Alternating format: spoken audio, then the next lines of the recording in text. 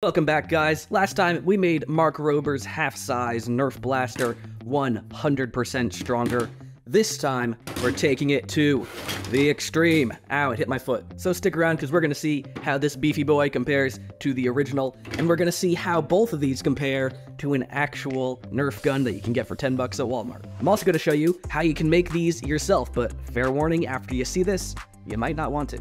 First, I needed to do some digital surgery on Mark's full-size blaster so that I could actually print this thing on my Prusa Mini. To do this, I made some strategic slices in the frame and added some tabs for alignment. Tolerances are a little bit tight and I needed to bust out the plumber's epoxy to make up for my subpar 3D modeling abilities, but hey, we got there in the end. Now that I knew I could print this thing in multiple parts, I knew I could fulfill one of your guys' most requested modifications, which was to extend the blaster into a big ol' Nerf rifle. So I made another strategic slice and literally just copy-pasted the middle section to extend it the full, I don't know, third?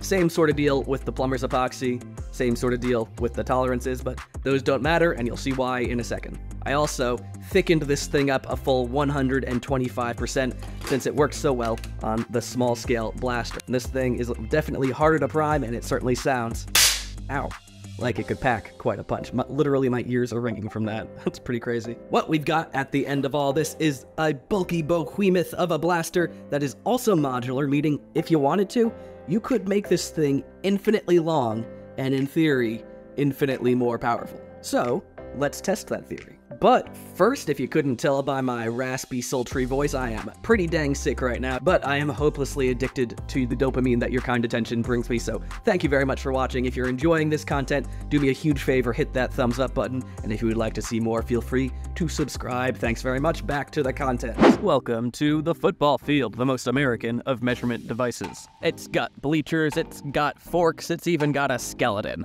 It's raining now, great. First, I tested the original full-size blaster, and it was able to launch its little plastic pellet a respectable 10 yards from the 50 to the 40.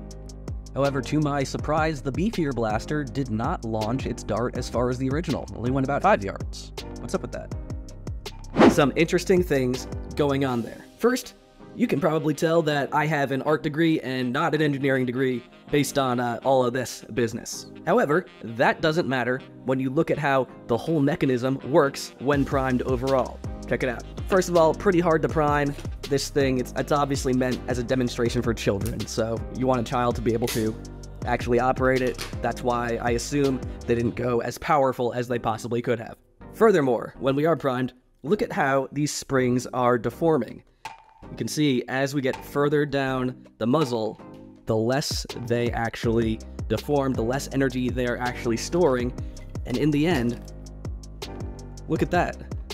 Significantly less travel distance for our little, dart pusher at the end there.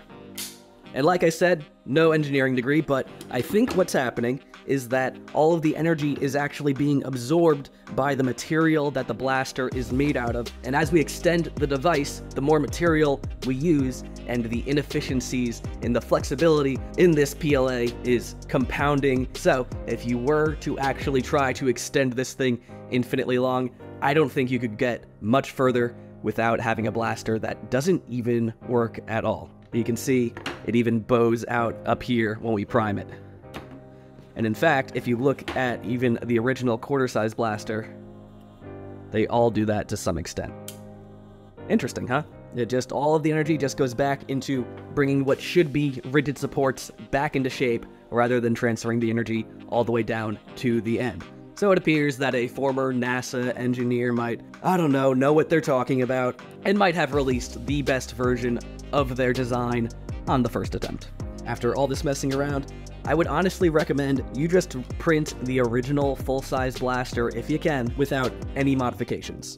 Credit to Mark, he knows exactly what he's doing. That being said, I will still be uploading these very imperfect STL files if you're interested in messing around with them. I have improved them a little bit since I made these, but fair warning, they're still a little janky. You can have them if you want. But wait, you haven't seen how these stack up compared to an actual Nerf gun. To the surprise of myself, perhaps not to you, an off-the-shelf Nerf blaster just absolutely demolished our 3D printed attempts at replicating its abilities. Just absolutely no contest.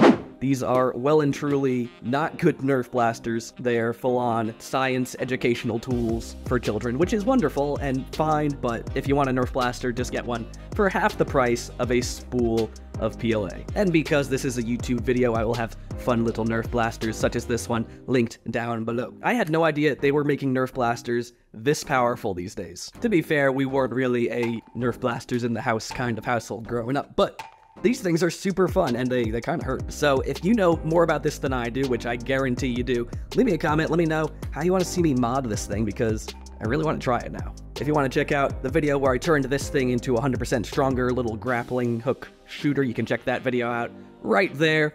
And I am about to lose my voice. See you guys next time.